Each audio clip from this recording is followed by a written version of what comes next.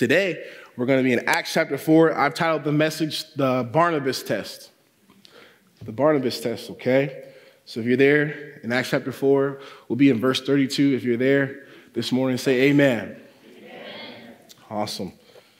Let's start reading together. The Bible says, now the multitude of those who believed were of one heart and of one soul. This unity, guys, that church was unified. Neither did anyone say that any of the things he possessed was his own, but they had, all things in common. And with great power, the apostles gave witness to the resurrection of the Lord Jesus. And great grace was upon them all. We know it's the grace of God, working in them. Verse 34. Nor was there anyone among them who lacked, for all who were possessors of lands or houses sold them and brought the proceeds of the things that were sold and laid them at the apostles' feet. And they distributed to each as anyone had need. And Joseph, who was also named Barnabas by the apostles, which is translated son of encouragement, a Levite of the country of Cyprus, having land, sold it, and brought the money and laid it at the apostles' feet. The church in Acts was on fire. If you read the book of Acts, we see how the church should operate. God's Spirit was moving in a mighty way in their midst. They had seen days where there were 3,000 saved after one sermon. In Acts chapter 4, where we pick it up today, Peter had just preached another sermon. God fell upon the sermon, and there were 5,000 who had trusted Christ that day, and the church was booming. In those days when someone came to know Christ, it cost them almost everything. They would lose their job. Families would disown them, and there was, of course, great needs that came with the great multitude God was building there at Jerusalem. And of course, a church that is growing always will have need of servants. And as we come to Acts chapter 4, we're introduced to one of God's choice servants by the name of Joseph or Joseph. Joseph, we don't get to know too much about his past. And may I say this, when you come into the family of God, God isn't too concerned with your past. He's concerned with you moving forward. And so Joseph, he got into the body of Christ, and right away, he began to find his place. He began to use his gifts to honor God in the body. I want you to understand this morning, if you're saved, God has gifted you specifically for the work of the church, of the body. And he's put you into this local church for a purpose, not just to come, sit week after week and observe and be a spectator, but he has a plan to use you. Barnabas understood this, and he began right away. We don't know much about him, but the simple fact that he was from a city called Cyprus, and he was from the line of the priests. He was a Levite. But we know this about him. He was an encourager. He encouraged those people in the church. And I want us this morning to learn from his life, learn from his ministry, and ask ourselves these questions this morning as we take the Barnabas test. I want you to listen to this very first question. Are we consistently serving the body of Christ? Are we consistently serving the body of Christ? Barnabas did. Now, he had gotten a nickname, of course, from the leaders in the church, the apostles, the son of encouragement. Every time they got together, which in the early church, they got together 4, 5, 6, 7 times a week, Barnabas was encouraging somebody. He was looking for somebody who maybe was going through a trial or a health trial or something had them downtrodden. And Barnabas took the time to pull them aside and encourage them some way, somehow. And this was his ministry. This was his unofficial ministry that he took upon himself to serve the Lord Jesus in this way. Let me ask you this question this morning. How do you serve the Lord Jesus in the body? Do you have a specific way that God has wired you and has given you the ability to encourage people? Have you sought that out? Have you sought where you fit into the body? Barnabas, he did. He was always in church to contribute. I want you to understand something, guys. We are the church. This morning, you might have told your kids, hey, let's get up and let's go to church. But let me explain it to you. I'm going to teach this to my kids.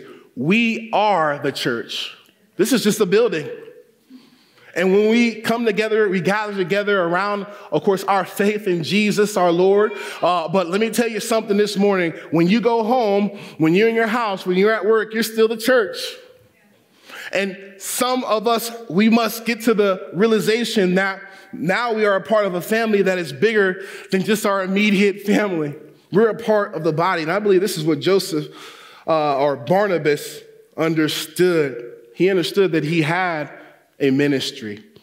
A few weeks ago, I was calling through the children's ministry list and parents and contacting them and just asking them for feedback and, just to formally introduce myself to some parents who I couldn't put a face to the name. And I got to one call and I called and the young man answered and I began to ask him what he thought about our ministry here, the children's ministry, and any way we can improve. And he just said he loved it and that it's been a blessing to his family. And he began to explain to me that he himself and his wife, they didn't have any children, but they brought his niece and nephew, I believe, each week. And he began to share with me how his niece and nephew had recently lost their father this year. And how this little girl in particular was having a rough time with this. And how she would have nightmares and how she would struggle, just the fact of her father no longer being here. And he began to go on and tell me how since she's been coming to this church, since she's been going over to the building across the way and hearing about Jesus and being encouraged here at church, she's doing much better. She sleeps every night with her Bible, he told me, and he shared this with me, and I'm sitting at the desk over there in that building just crying, trying to keep it together because I had no idea that this little girl, maybe 5 years old, was carrying that. And you don't know what the person next to you in the very pew was carrying this morning when they came in. But God has called you to be a part of a family, and so that when you come here, it's not all about you, it's about who can you serve today. And Barnabas understood this. Barnabas understood that he was a part of a family, the family of God, a local church, and that he had a role in that church. He consistently served to the point where they had to give that man a new name. Would be to God that we would have some more Barnabases here. We have some, and I'm encouraging those who are consistently serving. We have some of God's choicest servants in this church, and you're faithful week after week to serve, and I just want to commend you. God is seeing that. He is taking note of that, and there is a blessing for you. There is a blessing for those who serve in this life and in the next, and Barnabas understood the privilege it is to serve within the local church. Are we consistently serving the body of Christ? That's the first question of the Barnabas test. Now, question number 2. Are we contributors or are we consumers?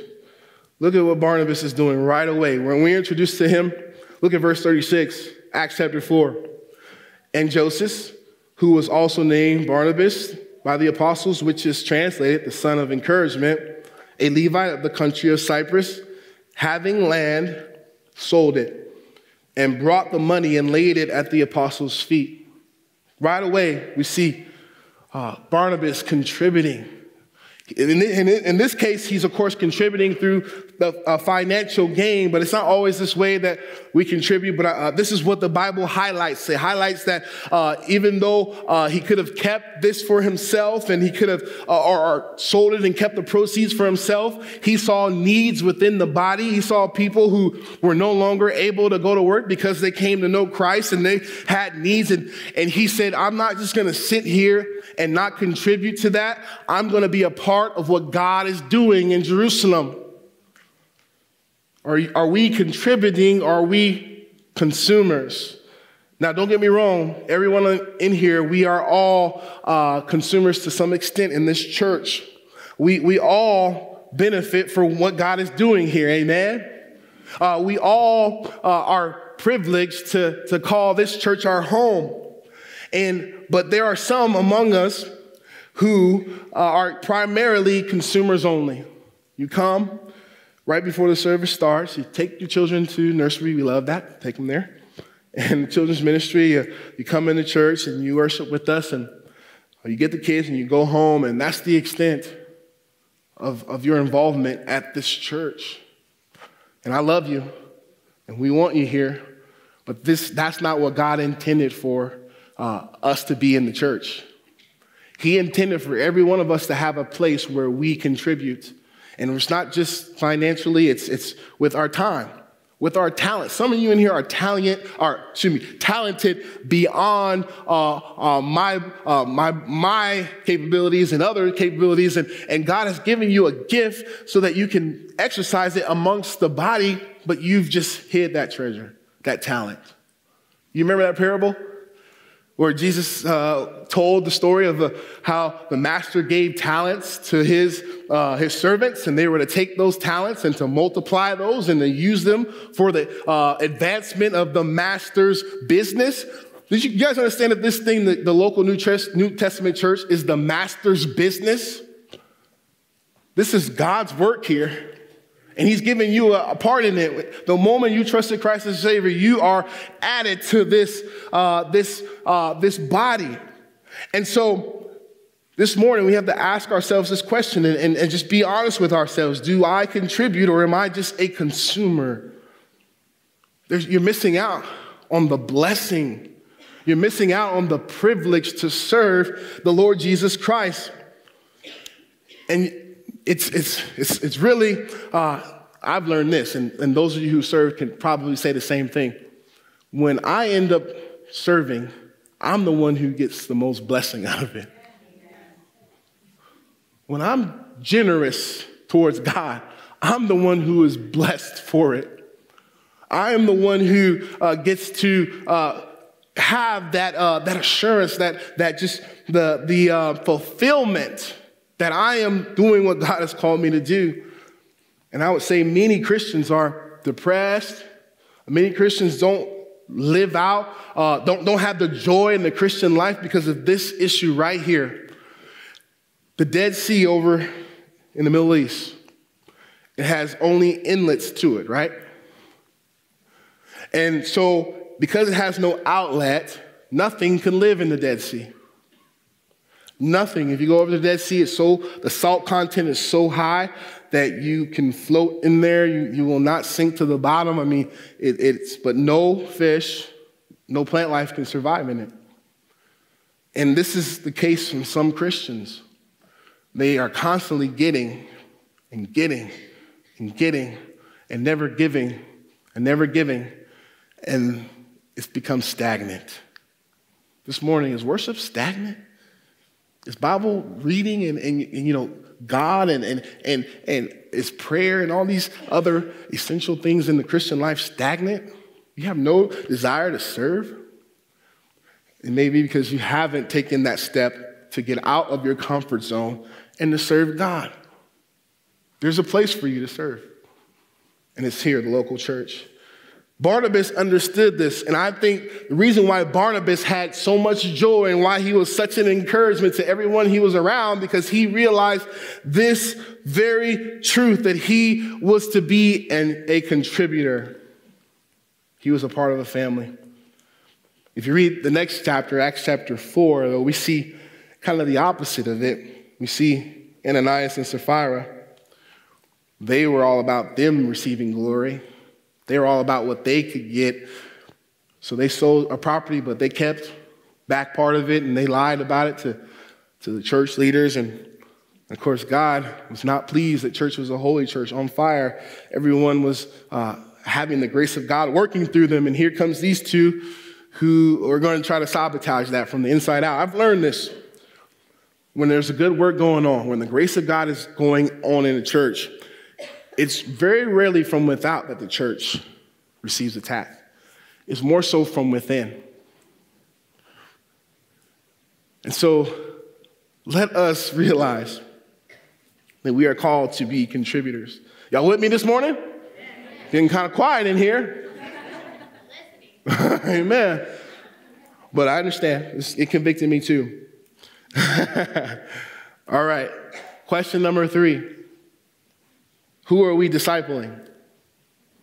Who are we bringing in to the fold? Who are we pouring our lives into? I want you to turn with me in your Bibles to Acts chapter 9. Barnabas always had someone he was discipling.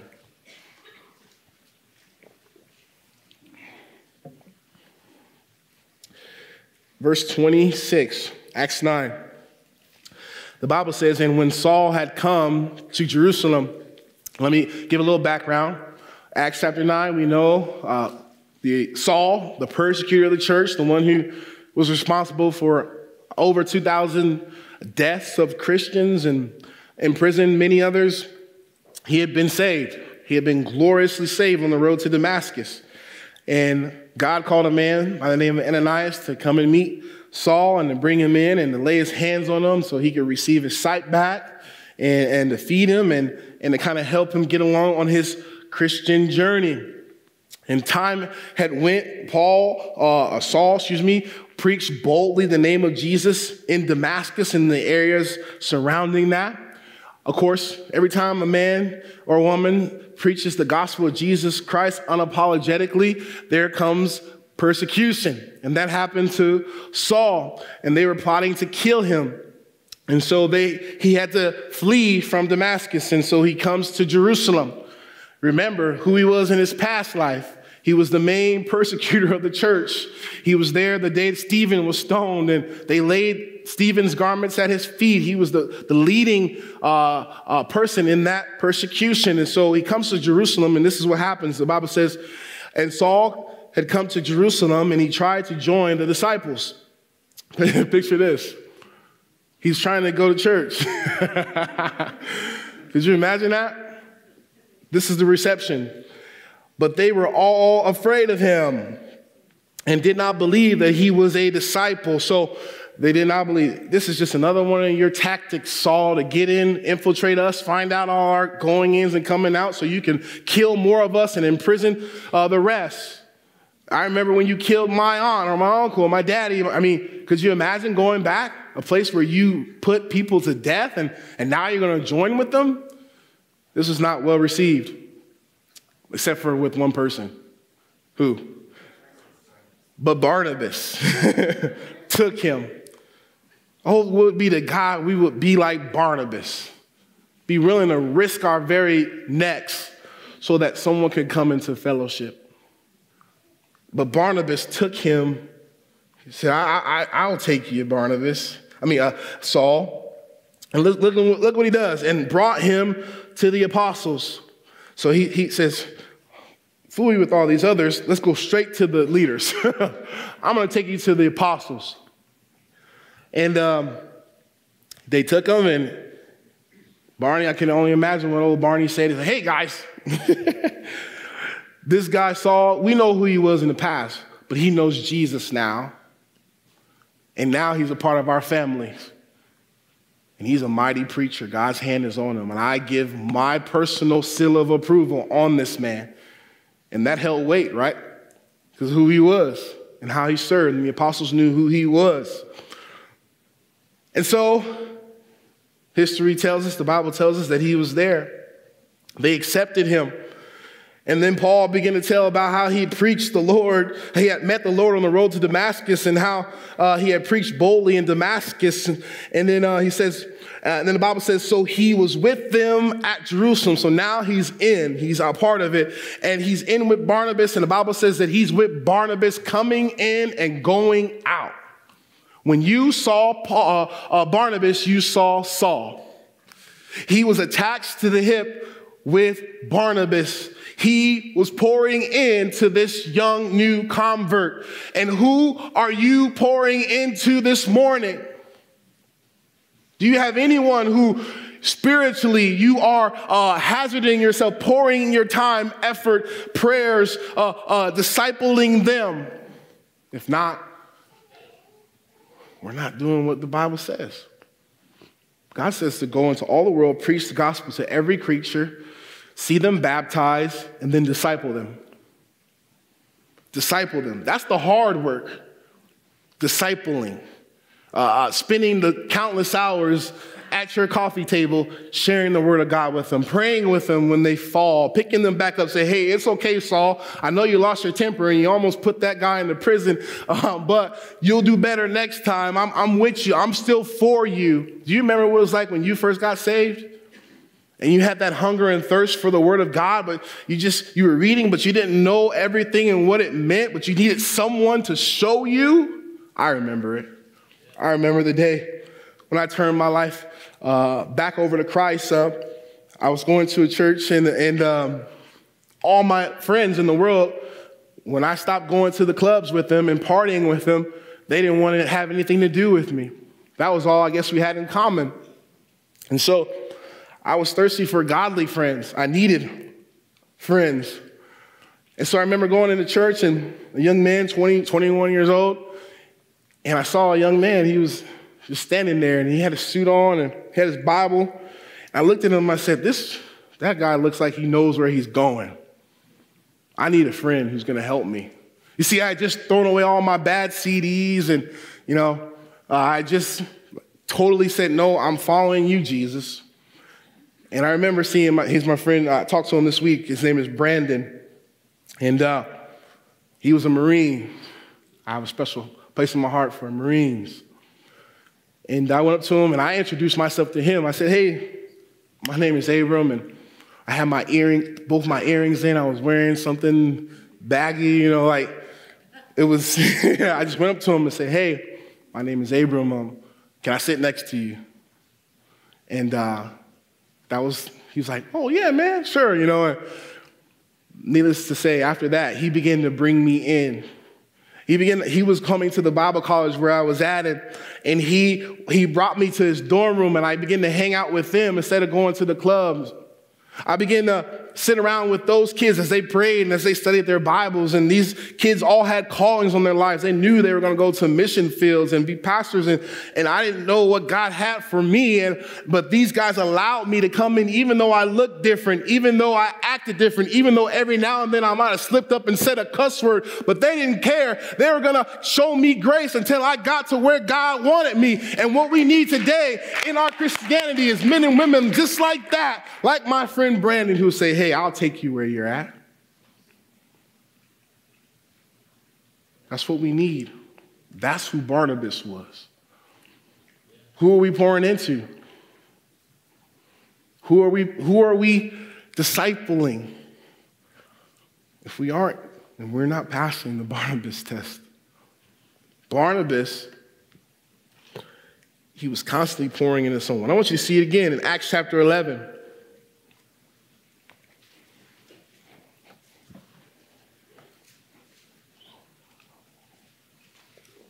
11, verse 19.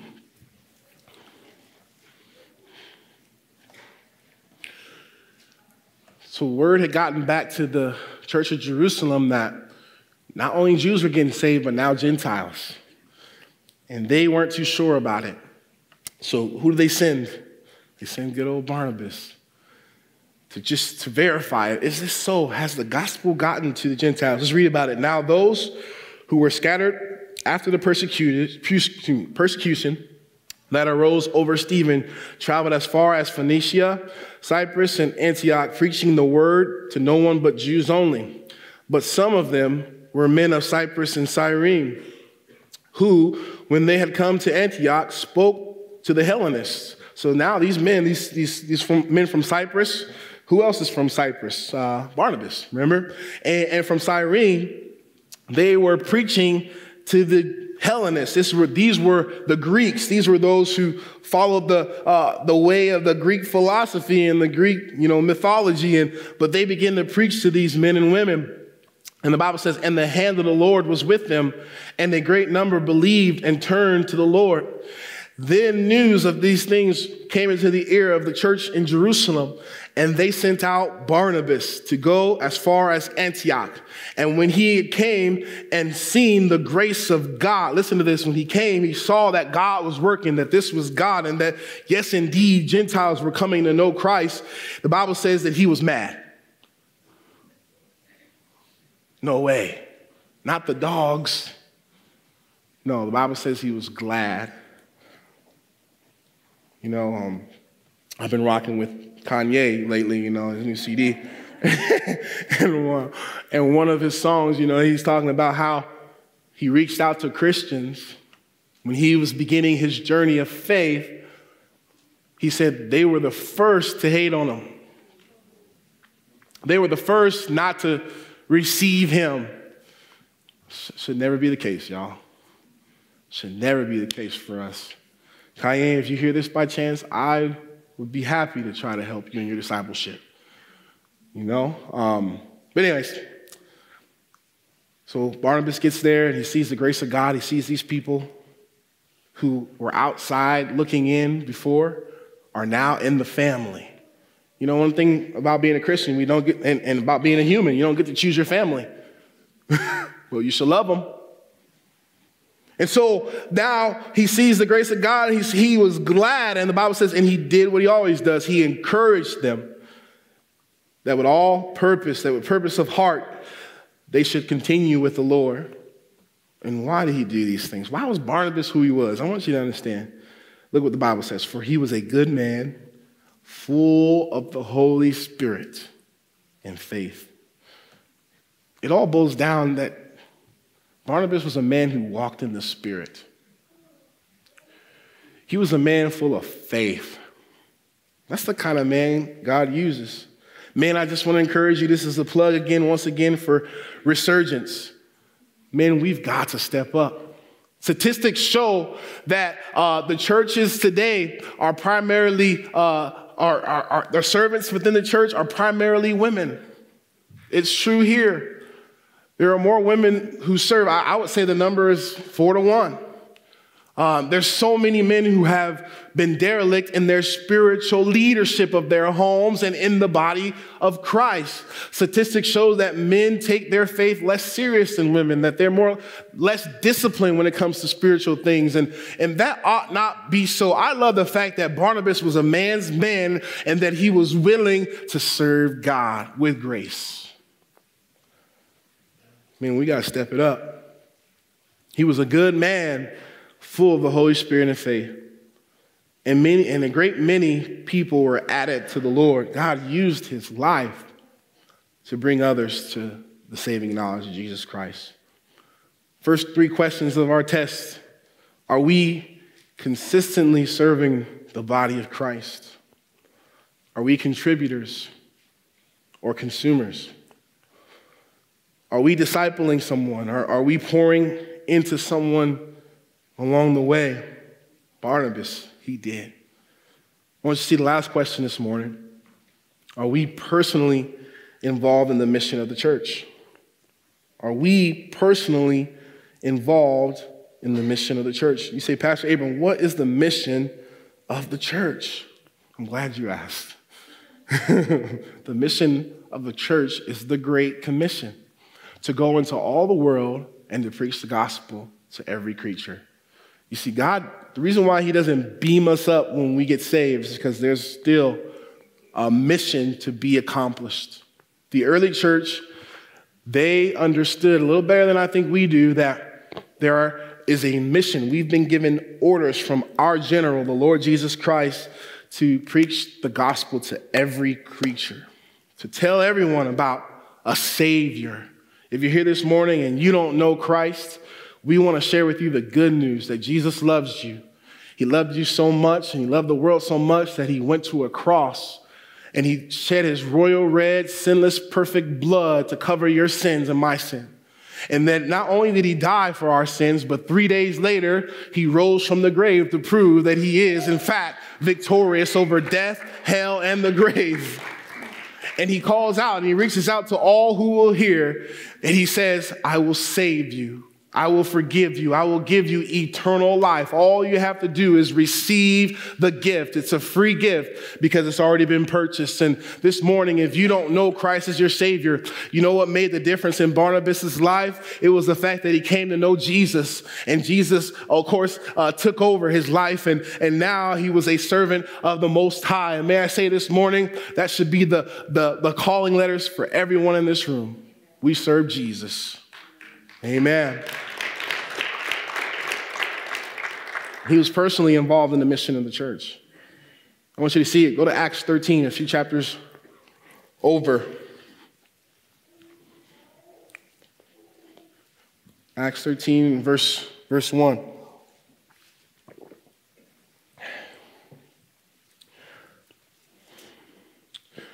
Now, in the church that was at Antioch, there were certain prophets and teachers: Barnabas, Simeon, called Niger, and Lucius of Cyrene, Manaen, who had been brought up with Herod the Tetrarch, and Saul. As they ministered to the Lord and fasted, the Holy Spirit said, "Now separate to me Barnabas and Saul for the work which I have called them." Then, having fasted and prayed and laid hands on them, they were sent away. So Barnabas and Saul, they were sent out on the first missionary journey. They were going to go to Asia Minor with the gospel. They were going to go preach to Jews and Gentiles alike. And God separated them out of the local church, that thriving church in Antioch, to go to tell others about him. And I hope you guys understand that God doesn't just want us all at the table. He may call some of us to go to people who have not heard of Jesus. You know, in our day, there are people who have not heard a clear presentation of the gospel of Jesus Christ. And we should be willing, if God says, like he did here in Acts 13, to go, to be sent out. But I find it very telling that it was Saul and Barnabas who were sent out, because these were people who were already serving. I find this: God rarely, I would say never, calls anyone who is idle into the deeper work. And God wants to use every one of us, but we've got to be busy where he has us now. You remember Barnabas, he began to serve before he was in any official endorsed ministry. And so he was involved in the mission of the church. They began to go out and share the gospel. There was persecution, there was hard times, but Barnabas and Saul, they were faithful. If you read the book of Acts, which I would suggest you do as a believer, you will see that there took place a transition. Up until this point, Barnabas was out front. Barnabas was the one leading. He was the one discipling. Remember, he was the one pouring into Saul. But at some point, Saul's name got changed to Paul, and God put him as his chosen vessel out front of Barnabas. Now, do we hear any complaints from Barnabas? He gladly went in the back seat to support God's man. I'll never forget, I was in college, and I was just graduating high school when I was able to try out for Leona Valley College basketball team. And I remember begging my coach, because I was not invited formally. It was my best friend, Carlton. He was invited to come try out for the team, but I had a lesser role on the high school team, and so I wasn't invited. But I begged my coach, like, let me just sneak over there and try out, you know. And so finally, my coach, he let me go, and I'll never forget going to that tryout. And the first day, I was maxed up with the starting point guard. His name is Mike. I'll be forever grateful to Mike, because I have a wife because of Mike. This morning, he hooked me up with my wife. But anyways, so many good things happened from me getting to this practice. But anyways, I went to this tryout, and sure enough, I was maxed up with Mike. He was the stud from coming into his second year there, one of the leading scorers on the team. And I knew that I had one opportunity to make a good impression. And so that practice, I went 100%, 110% the whole practice. And God blessed me, and I I impressed the coach. And so he invited me back. And long story short, I made the team, and we began to travel for our spring league. I got to play in college before I graduated high school, and so it was such a fun thing. But anyways, I remember going through that summer just excited about the season. I was going to be a starter. I began to start on the team in that spring league, and I was excited. My dreams were coming true. Anyone who knows me from back then, basketball was my life. And so anyhow, I'll never forget one day we were playing, and there's this guy who came into the gym, and he was about 6'5", 6'6", and you could tell he was just chiseled, and he came in the gym, and he started to play, and it was just evident he was better than everybody else in the gym. You ever been around an athlete like that? Just superior. His name was Wendell, and I went up to him after the pickup game, and I said, hey, where do you play? Where you? He's like, I'm coming here. And I said, oh.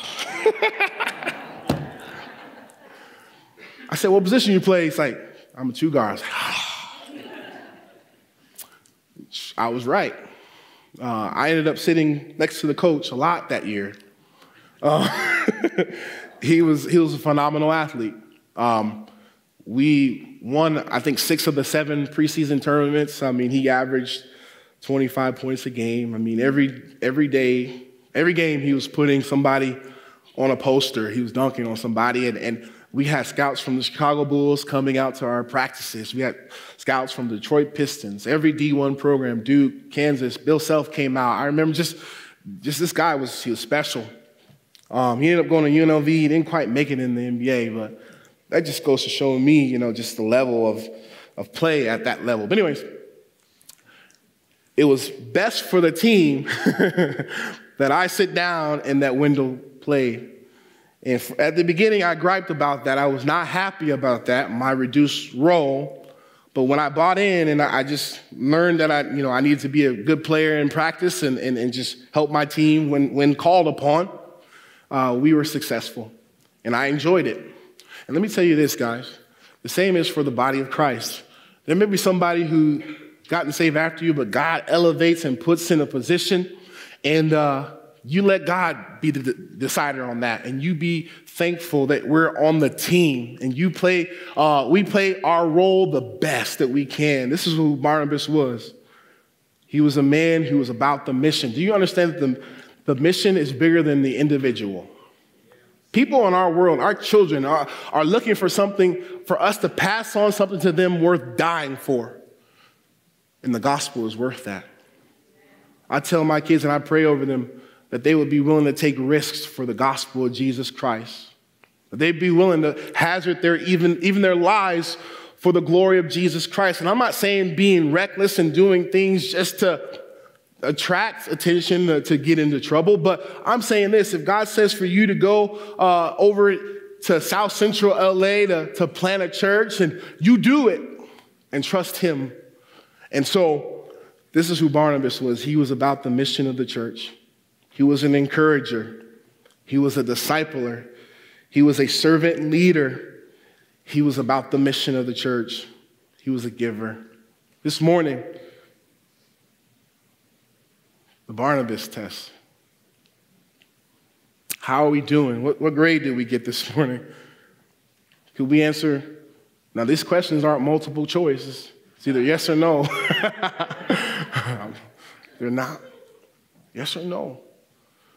And maybe you're here saying, man, I didn't do too good on that test. And if you're new, you're just coming, and I'm not trying to put guilt on you, but I am saying that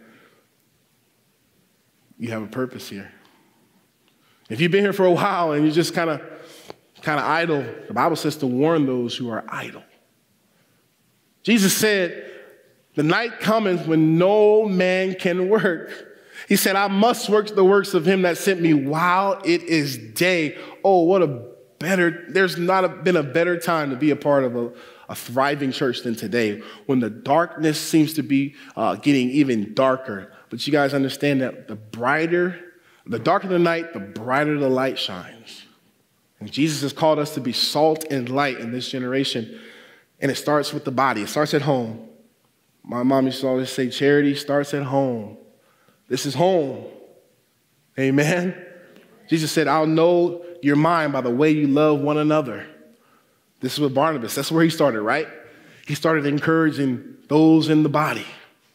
And then, of course, God sent him out. The Barnabas test. How are we doing?